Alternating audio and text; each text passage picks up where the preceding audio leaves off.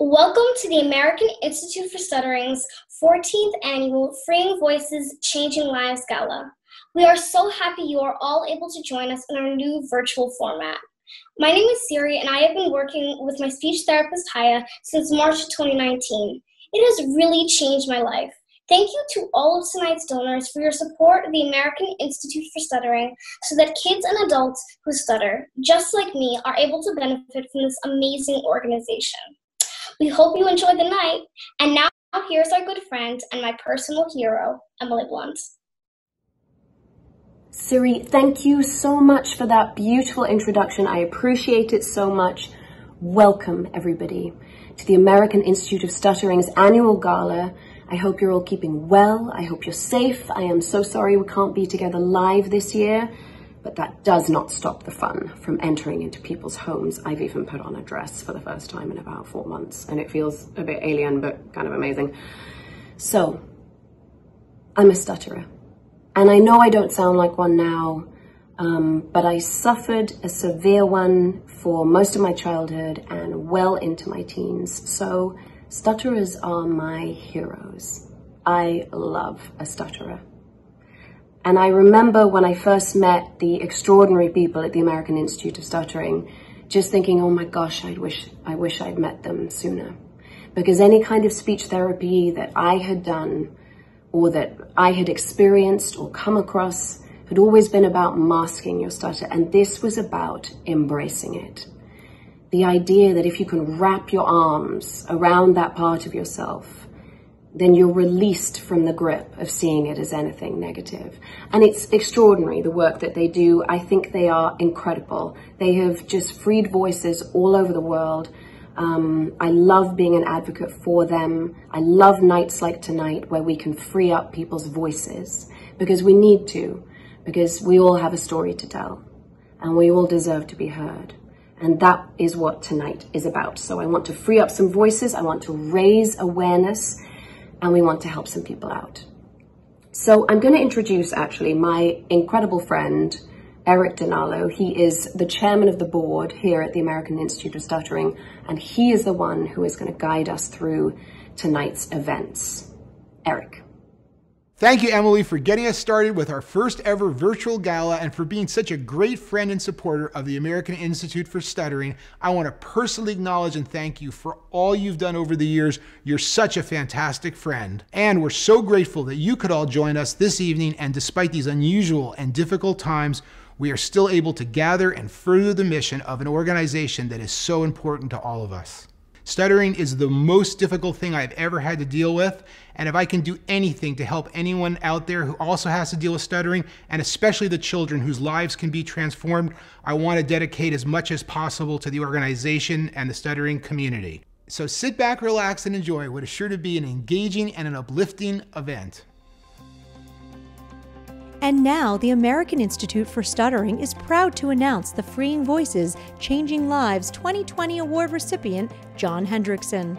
Since graduating from Penn State University, John has been a featured writer for Rolling Stone, Esquire, and the Denver Post, just to name a few. Currently, John works as a senior editor for The Atlantic, writing articles across the political spectrum, including a feature on Vice President Biden and his journey with stuttering. Thank you for all that you do for the stuttering community. Congratulations, John Hendrickson.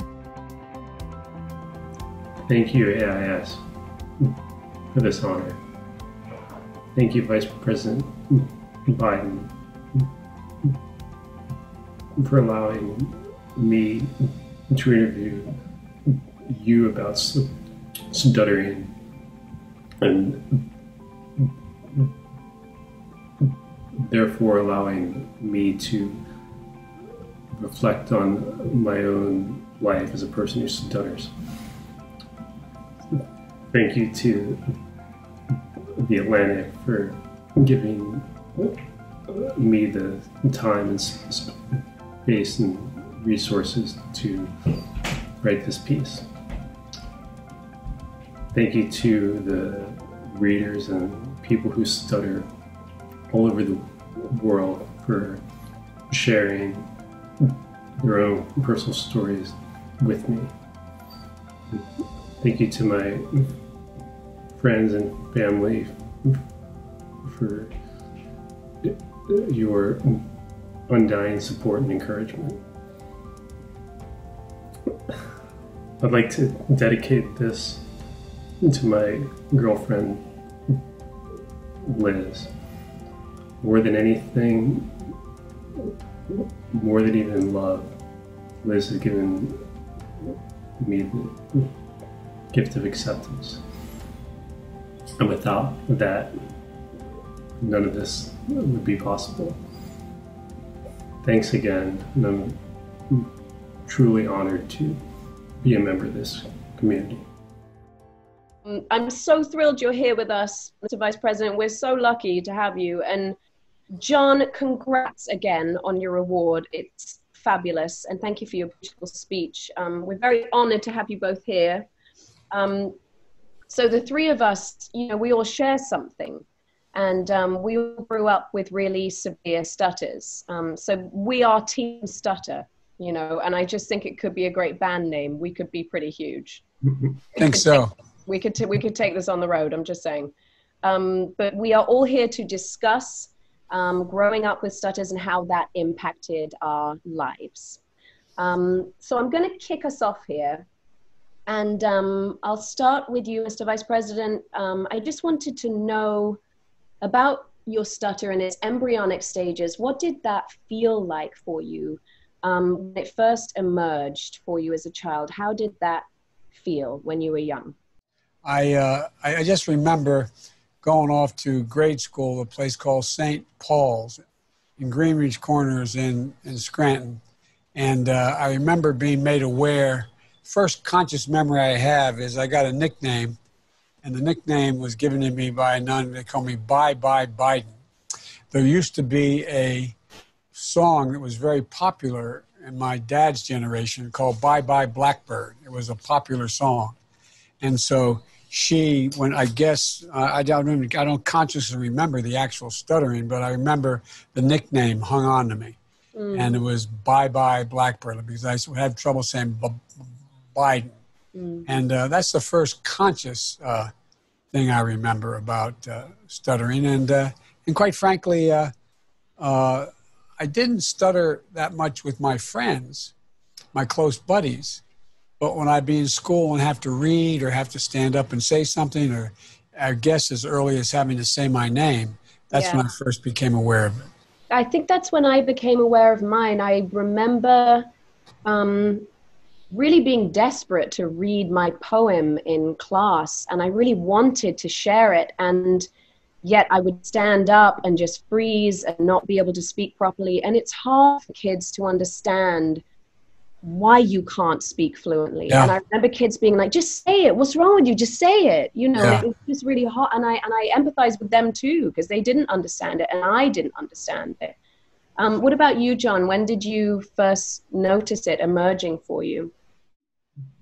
I remember in kindergarten being pulled out of class by a woman who wasn't a teacher, and I didn't know why it was only me being pulled out of class. And we walked down to this little windowless room in the basement of our school, and it was always, we're gonna work on your problem. We're gonna teach you how to talk normally. And it was always this beating around the bush and just never calling it what it is. So I think at that early age, it doesn't instill in us this kind of avoidance and a desire to look away, because all we want to do is feel normal, to read out loud like every other kid in class, to order a piece of pizza in the cafeteria like every other kid. But it's hard. Yeah. It's this invisible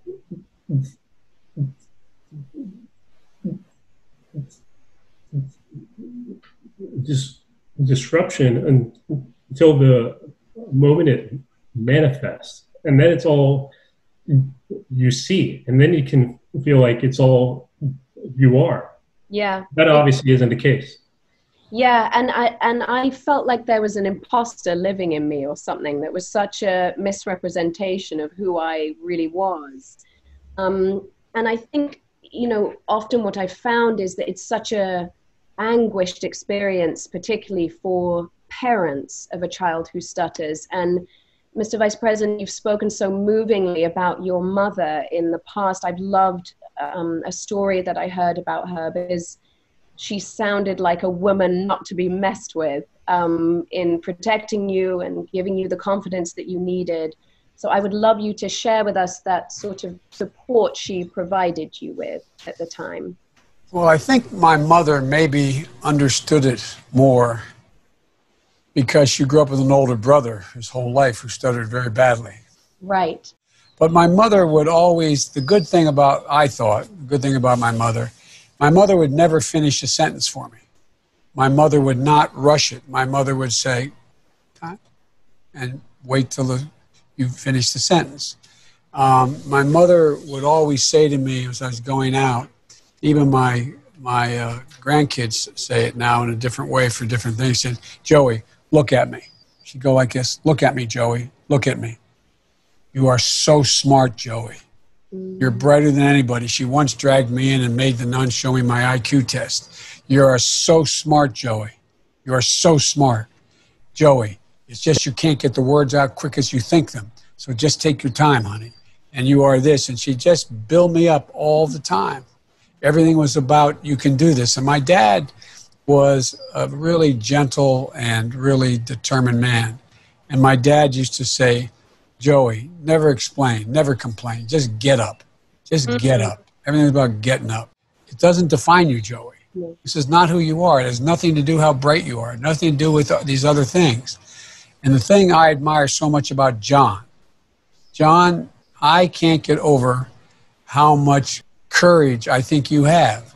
As a man as brilliant as you are, still struggling with some difficult moments, going on television, going out interviewing people. I mean, it takes, I wouldn't be able to do it.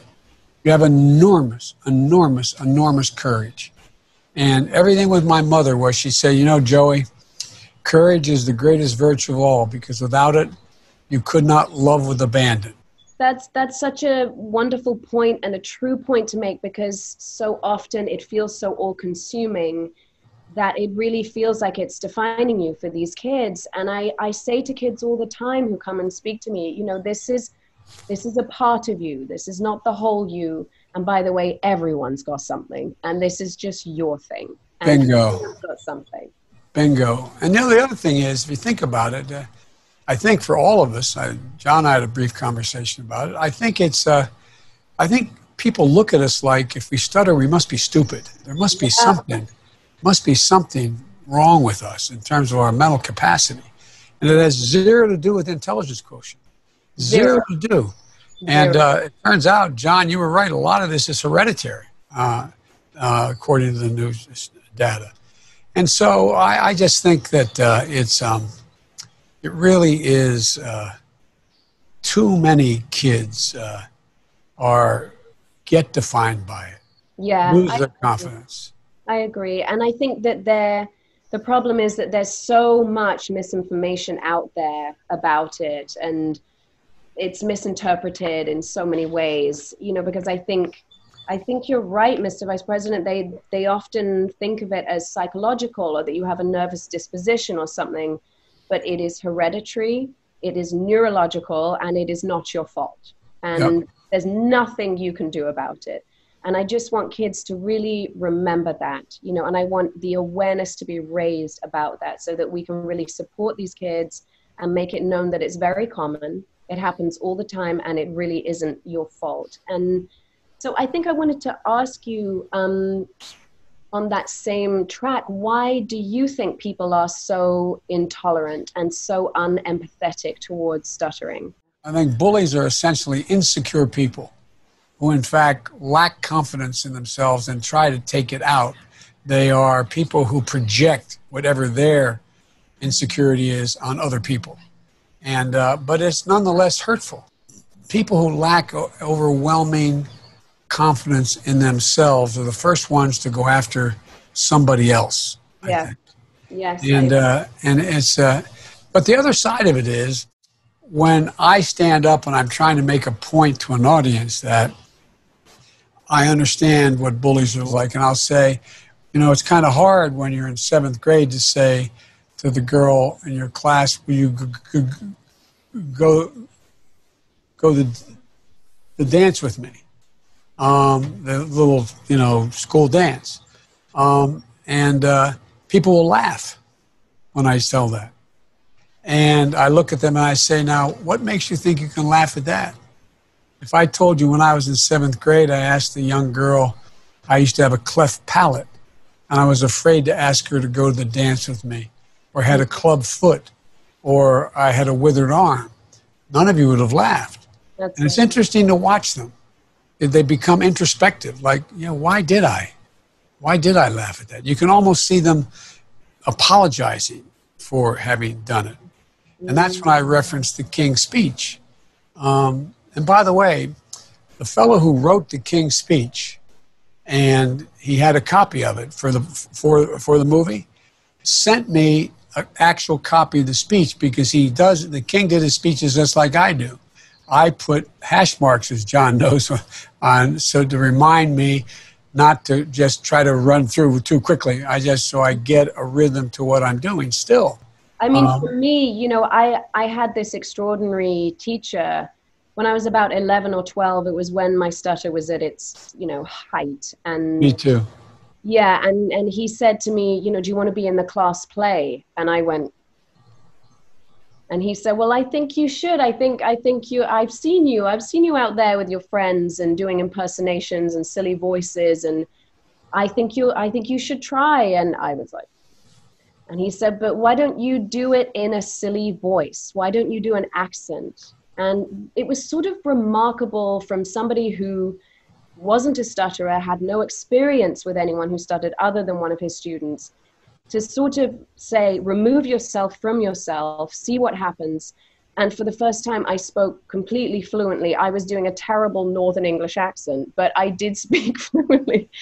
And I remember my mother in the audience just like, you know, it was so intense for her, and so incredible for her to see that, because it was the first time that I had been able to stop the record from skipping.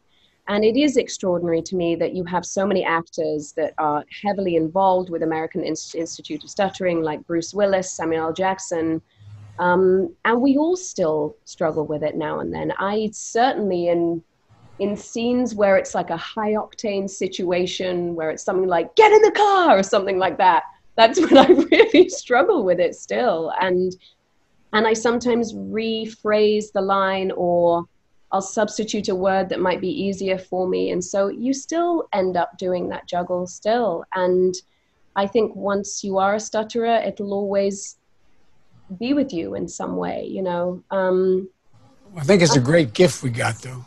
I think it is. No, I really do. Yeah. And John, you know, on that same track of how I'm sort of very grateful for having a stutter, how Vice President's very grateful for having one. This is a question for you. You know, how do you feel stuttering has made you a better interviewer?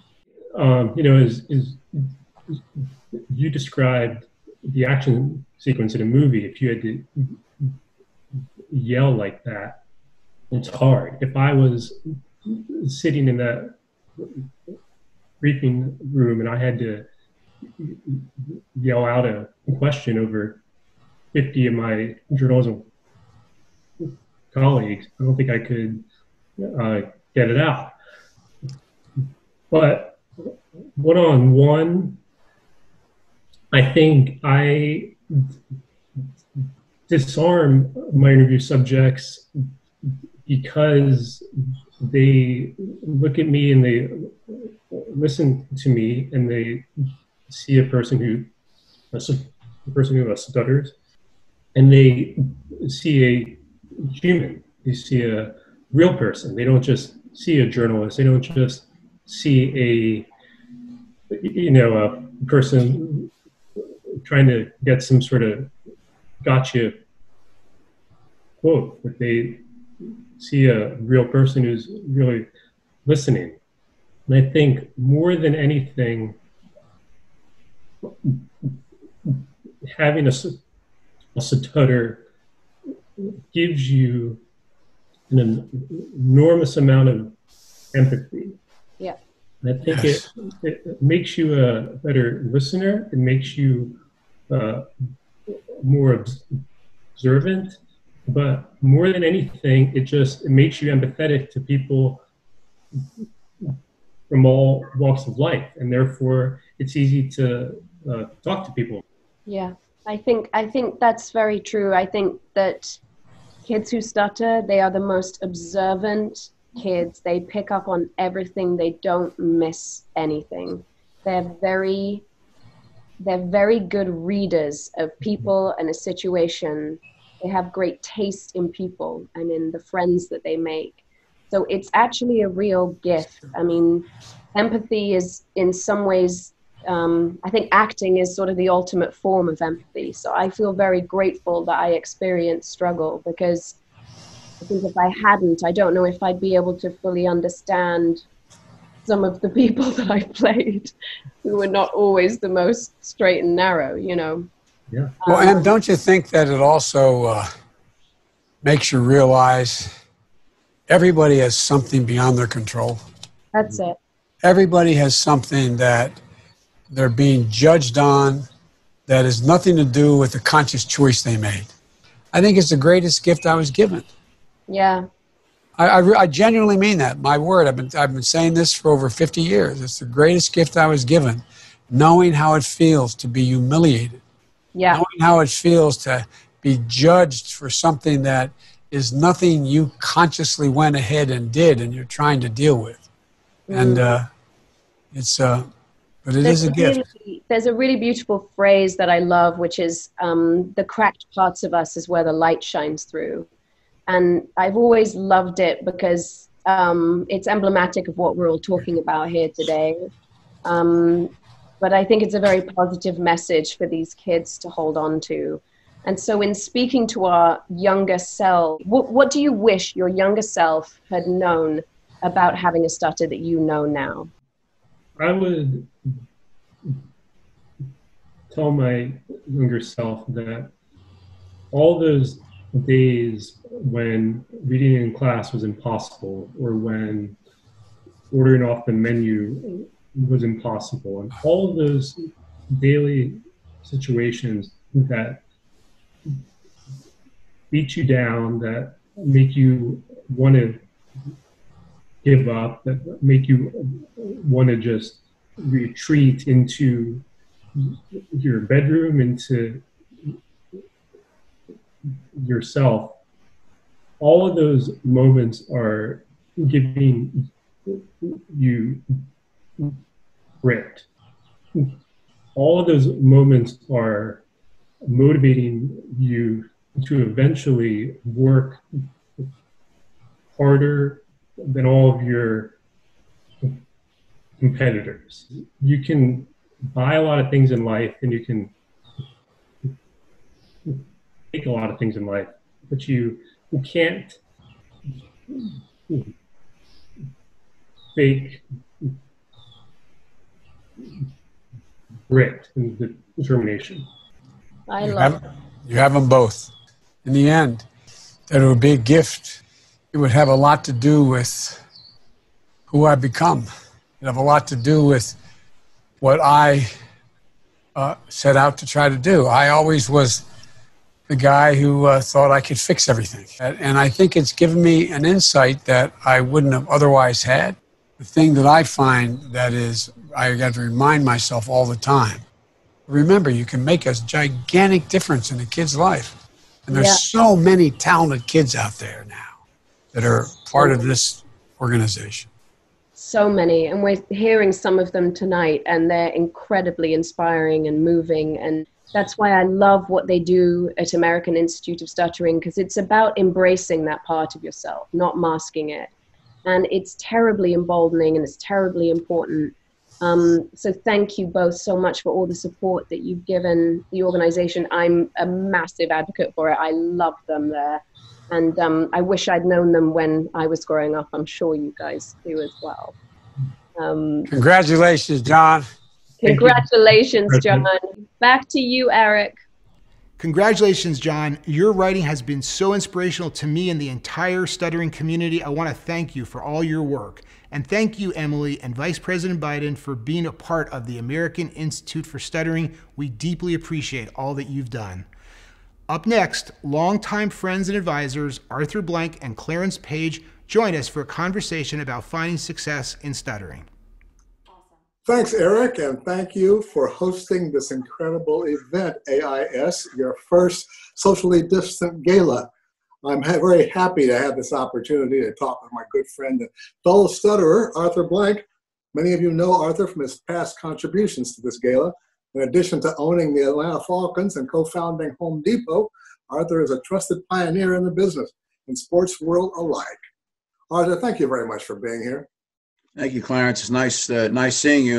I'm glad to know that you're healthy and well, and you look great. So you too. It's fantastic. Thank you. Well, I'd like to get right into it. Did your speech, your impediment, as they call it, have any impact on the direction of your career? I've been curious about this. When I was younger, it did create some barriers for me that I had to kind of work my way through.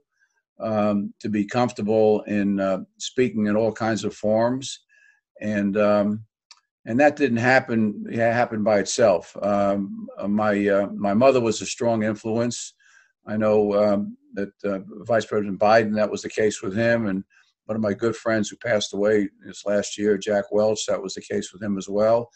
And I think one of the things that made a difference for me, a major difference for me, was that my mother kept reminding me that what I had to say was important, had value, and however long it took to say it, you say it. And the other thing, which I think I've learned over the years, that has been, there's a lot of work on the fluency side when people stutter, and can they be successful in working through their blockage issues and stuttering issues and whatever else it may be. And there's been some success with that, and there's been a fair amount of success with it, but there's also been a fair amount of people that have tried one course and another course and another course, et cetera. And I think that, at the end of the day, the most successful approach that I have seen and heard and been exposed to is one where I think we instill in children and teens and adults the notion that their voice matters, that what they have to say matters. It represents their heart and their spirit and their energy and their brains and every part of them. So, whether they stutter or not, or whether they get over the fluency issue or not, should not determine the value of what they have to say, which doesn't obviously determine the value of what they're thinking. And that sense, I've owned this space. I'm responsible for what I'm saying. I want to make sure that it's heard, however long it may take to get it out, and it does, whatever it may be. But I would encourage everybody, as they work on their fluency, to understand the end game is not necessarily being fluent. That's nice to have and important to have, but it's most important that you feel strong personally, and that you feel that what you have to say and offer to the world has great value. So I would encourage everybody, work on your fluency, but understand your empowerment, your voice needs to be heard, however it comes across. Well, if I can pursue that just a little bit, what advice would you give to someone who feels like there's a certain profession, a certain field they want to go into, but feel, well, maybe I better not try that, not with my impediment? What would you advise them? Well, I think one of our guests tonight is Vice President Biden, is Emily Blunt, yourself, Clarence, me. I think there are really no limits. That stuttering should not define who we are and what we are. And while it's great to work through it, I mean, I've spoken to the Vice President about this myself. I mean, he still makes adjustments in the way he writes his speeches, the way he delivers his speeches. He understands sometimes. He was very public when he did the Anderson Cooper interview about, how it affected his life, but, how he made sure that he always spoke up. So I think that, you make adjustments, you deal with what you have to deal with, but you never back down from who you are and what you are and what you have to contribute to any conversation under any set of circumstances. And I think that you can find people in every industry that are incredibly successful that have gotten over stuttering or haven't gotten over stuttering. Whether you have or have not should not define your success and your ability to succeed. I've run across so many people who say that their parents, the early reaction when they realized their child had a stutter was to say, now just slow down, take your time. Did that happen to you? Yeah, I'm sure. Yes, it did. And my youngest son has a little bit of a stutter. But, I think those counsels, those advice, those thoughts are all helpful. I'm not suggesting they're not. They are all helpful. Whether it be, proper breathing or the pace in which you're speaking or how you deliver speeches or comments or whatever it may be. But I think the most critical part, of this field is work on fluency, work on better habits, working on adjustments, working on things you need to do and have to do. Often, you get through it, you grow out of it, you become a veiled stutterer, which is, I think, if you spoke to Vice President Biden, he would say that's probably what he is, what I am. And I am that myself. I'll flip words around, and I do it subconsciously now. I just don't even think about it, but I substitute this word for another word because I feel like something's going to go on in my head. And as long as it says the same thing, it's fine. But it's this freeing of the human spirit, the freeing of the spirit of everybody who feels like, this is a disability. It doesn't have to be a disability.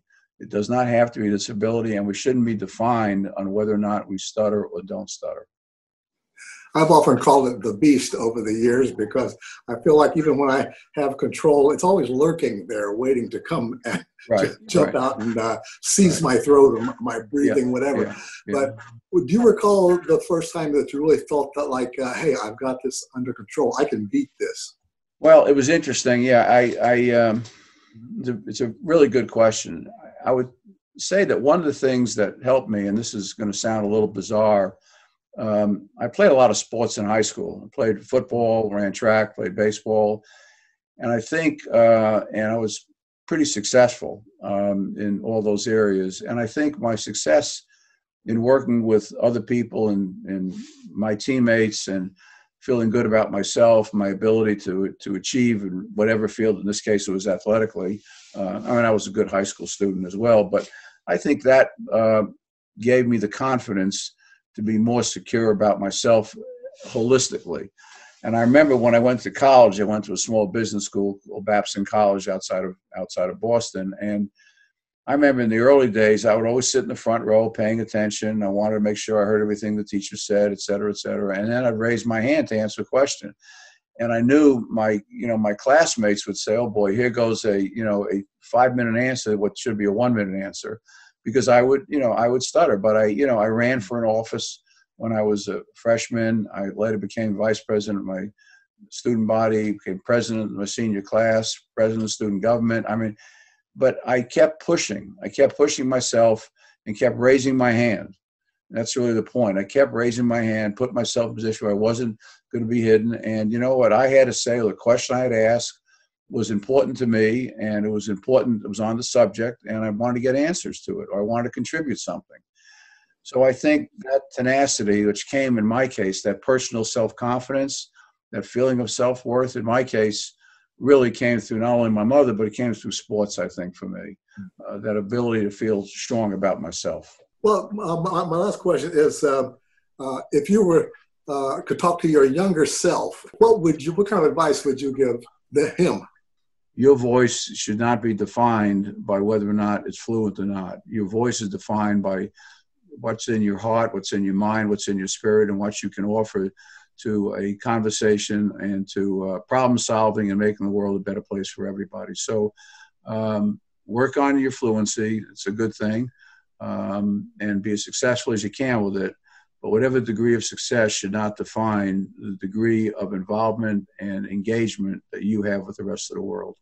The work that AIS is doing is really beautiful, and I'm just honored to be involved every year and be a participant every year. And I might add, if I could, I don't know when the appropriate time, Clarence, but I don't want to get off the stage for a moment here without saying something. Our sponsorship was at a $50,000 level, and I'd like to provide a challenge. We'll double that if we get, the support tonight from others. Arthur, did I just hear you right?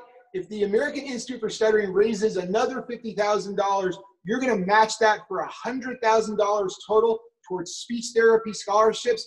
Arthur, that is so generous. Thank you so very, very much. And that's because the beauty of the work that AIS is doing, and the beauty of the minds and the spirits of all these students that participate and learn from AIS in a variety of ways. So that's an additional. That's very welcome. Thank you very much, Arthur. That's very welcome, and will be put to very good use. It's been great talking to you, and I look forward to the time that we can be socially close rather than distant. I agree. I'll look forward to seeing you again. Thank you. And now back to you, Eric. Wow, what an insightful and moving conversation. Thanks again, Arthur and Clarence. Now let's hear from several good friends of the American Institute for Stuttering. Austin Pendleton, a renowned actor on both stage and screen, started to stutter at age 7 and has helped propel and define his career. Always open about his challenges, Austin is also quick to celebrate his successes. We welcome him to our Freeing Voices Changing Lives Gala this evening. I'm Austin Pendleton, and I'm very thrilled and happy and honored to be here. I think the American Institute for Stuttering is remarkable. The first time I was aware of stuttering was that this kid was making fun of it. I found in acting, it was easier to harness, but I'm always frightened of it when I'm acting. Well, I was in the original cast of Fiddler on the Roof. I played Muddle the Tailor. Fiddler on the Roof was directed by Jerome Robbins, who was one of the giants of musical theater. And some nights it would be just under the right amount of control, and some nights I would be totally fluent, and that was wrong. And some nights it would be unwatchable. But the point is I had no control over it. So I would pass the days in total anxiety. So I spent a lot of that winter working on my speech and all that, because Jerry was so impressed that I wasn't stuttering anymore. And I wanted to make sure that that was going to hold. And then I got into rehearsal and I began to stammer. Not anything like, oh, Dad, but I began to really openly stutter. And Jerry said to me, he said, no, don't worry about it. First of all, it's not anything like it was, but you are still stuttering. I think any stutterer would tell you that's part of the real me, but I don't want to do it again. I don't want that to be the definition of who I am as an actor. So what I would say to anybody who's watching this is inhale the other person's lines and exhale your own. Embrace it as the part of you that it is, but because it is part of you, allow it to give you compassion for other people in whatever their struggle is. But I'm just thrilled to be here, and I think this organization is so infinitely valuable that I'm very happy to be talking to you all. Our next guest, Wayne Brady, received the Freeing Voices Changing Lives Award in 2017. An award-winning host, comedian, and actor, Wayne has always used positivity and creativity to find his voice and help influence others. Hey everybody, good evening. I'm Wayne Brady, and I would just like to thank everyone for having me tonight. And it's my pleasure to be a guest here at the American Institute for Stuttering. I had such an amazing time a couple years ago, and that's why I wanted to come back to be able to speak tonight. I never thought of myself as a stutterer, to be completely honest. It wasn't until at the gala that after watching such heroic young people speak and owning who they are, I had to admit in that second, I went, yeah, okay, I guess I'm a stutterer. And the I guess I'm a stutterer had to change from I guess I'm a stutterer to yes, I am someone who has stuttered and who still stutters. In my journey, I wanted to be a performer so badly that I was not going to let a stutter stop me. I was not going to let anything stop me. I spent such a long time keeping my voice to myself. Vulnerability and being able to be honest with my journey of stuttering has helped me, because if I own up to it, you can't make fun of me and I can't be ashamed. So now what? Now you have to listen to me. No one until the age of 16 could ever tell you that I could sing or that I could perform or that I could do anything, because I didn't talk a lot. I wish that there would have been an institute when I was younger. I wish that I would have learned those tools, and I wish that I would have had my self-esteem earlier. The institute is helping arm these young people with the ability to just live, to just enjoy talking with your friends, to not feel anxiety if someone says, "Excuse me, what time is it?" To just be able to speak. So in closing, I just wanted to thank the Institute for having me, and I hope that maybe something that I said resonated with even one person in the audience tonight. I hope that I could see you all in person next year. That's my big hope. Thank you for letting me share my journey.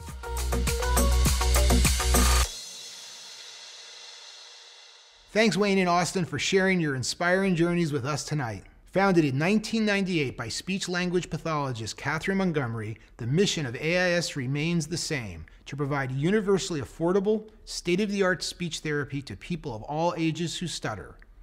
So now let's hear from the heart and soul of our organization, the clients and clinicians of AIS. What do you think that the AIS community promotes? Freedom. Freedom, acceptance, self-love, and finding your own voice. That active choice not to hide has revolutionized everything for me. The AIS community has been a place where I really feel like I belong. I think AIS's philosophy is radical self-acceptance, empowerment, and effective communication. AIS offers one-on-one therapy sessions for people of all ages who stutter. We work with people in person in our offices as well as online. And we also offer a lot of workshops, online group therapy opportunities, public speaking workshops, and more. As someone who's worked with people who stutter for over 30 years, I can say with 100% honesty that the work that we're doing at AIS is groundbreaking. Where many speech therapies focus on changing the way the person speaks, our approach is looking at the emotional and cognitive components that tend to trigger more stuttering. It's not even so much focusing on the stuttering, it's focusing on communication, which is something we all need to work on. And so that was most impactful, what we learned as a family. At first I was afraid that we weren't going to be able to afford it. So the scholarships and the financial aid helped tremendously. So many of the clients that call us and are seeking therapy can't afford a full fee and don't have the insurance coverage. And so it is incredibly fulfilling to work for an organization where people can come to us when they are ready to make big changes and not just when they can afford it. The problem of stuttering isn't necessarily stuttering itself. It's all of the things that happen because of how hard we try not to stutter. And what we really are concerned about at AIS is this person saying what they want to say? Are they doing what they want to do? And are they living the life they want to live?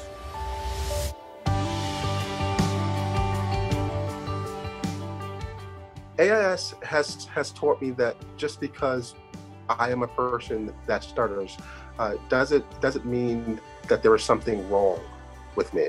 And just because I do stutter, doesn't mean that I'm not communicating effectively. My favorite part about AIS is that it's a place where you can speak freely. AIS promotes just like a feeling of safety. I find that AIS is a great opportunity for people who stutter to connect, being able to actually fellowship with others who stutter makes a big difference. It's so great to have like a network of people to like be there like when you're having a hard time. Just like anything else, like when you have a family behind you and you're out in the world, you feel the strength of that family. That's what the AIS community does for people. I kept trying to do it alone. Stuttering isn't just what you hear on the surface, right? Like, I'm a person who stutters regardless of whether I am stuttering on words right now. Self-acceptance and love and being free is about community. Like, we don't do that by ourselves. It really is okay to stutter. And it's worth saying what you have to say, whether you stutter or not. The thing that makes us so special is that we really do meet the client where they're at and collaborate with them to create a very individualized therapy plan that is more than just the physical. It actually incorporates the whole person. Every single aspect of it is filled with authenticity and spontaneity and joy. I love AIS because they support me and just always are on my side through any challenge that I could face. AIS is not going to get rid of your stuttering, and it's not going to even pretend like that's a goal, but it can change your relationship to your stuttering. And that in and of itself is freedom.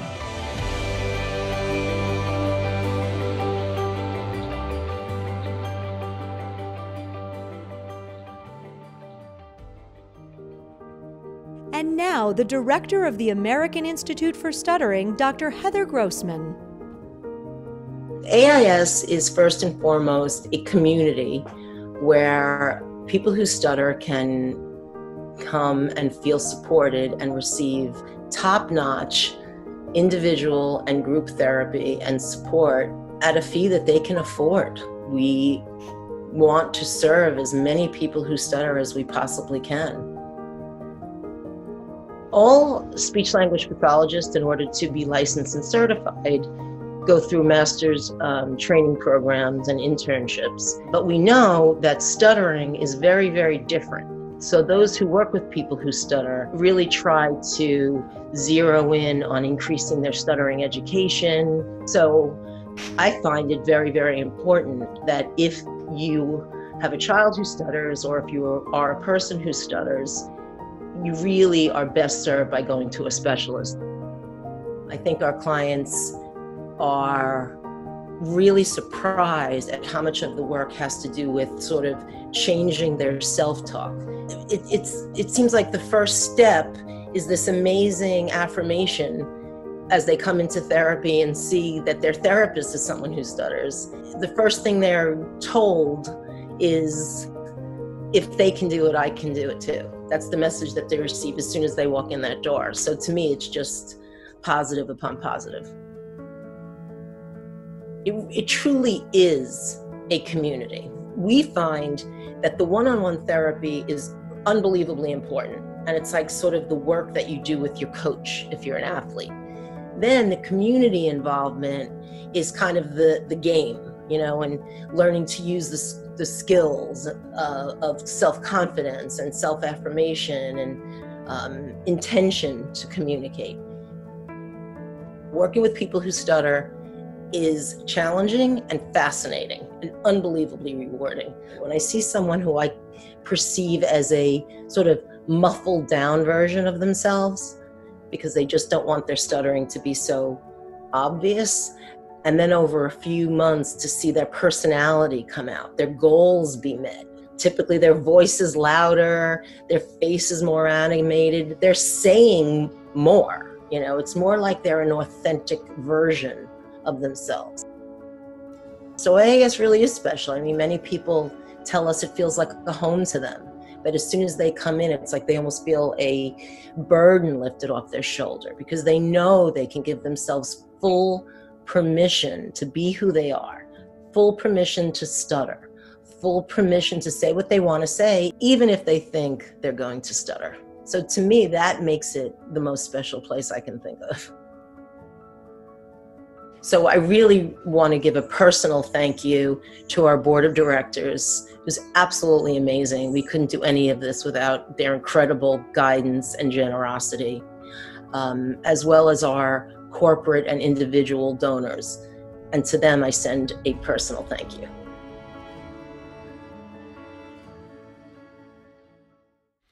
Thanks, Heather. You're absolutely fantastic. What incredible work you and the other clinicians at AIS are doing every day. What a night. What a night. Thank you so much to everyone involved in supporting the mission here at American Institute of Stuttering. I had the most wonderful time. I need to really thank our donors for making this evening such a smash success. I appreciate it so much. You are changing people's lives. Very special thank you to Vice President Joe Biden. Thank you, sir, for giving up so much of your time tonight. It was a great honor, and it was utterly inspiring to hear your story. I need to give a huge special shout out to my friend Eric Donalo. You are the backbone of American Institute of Stuttering. The virtual gala would never have happened without you. Thank you, Eric, so much. So up next, and lastly, there are a few very special thank yous. There are some words of inspiration from the many faces here at the American Institute of Stuttering. Thank you for having me in your homes tonight. Thank you for listening.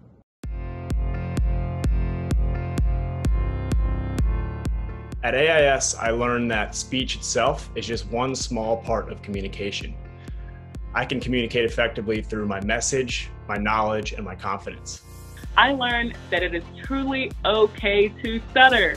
They don't focus on being fluent. They focus on saying what you want to say. It has helped me to be more patient with my stutter, and each day to be my most original and authentic self.